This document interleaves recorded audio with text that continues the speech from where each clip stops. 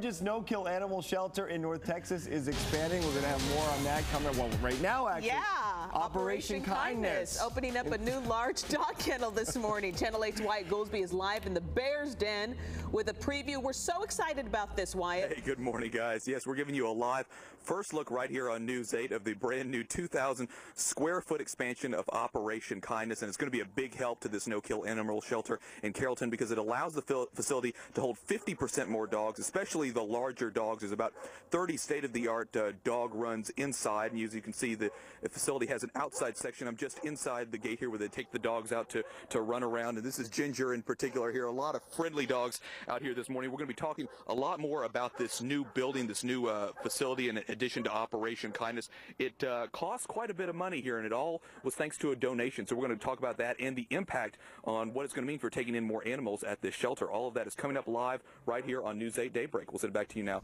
at Victory Park. All right, Wyatt, thank you. And it makes a difference. I think the facility makes a difference in terms of how much of a crowd you can draw and what the interest is in the animals there. Yep, absolutely. And they've needed a larger facility for years for larger breeds. And Operation Kindness in Carrollton, one of the largest in North Texas.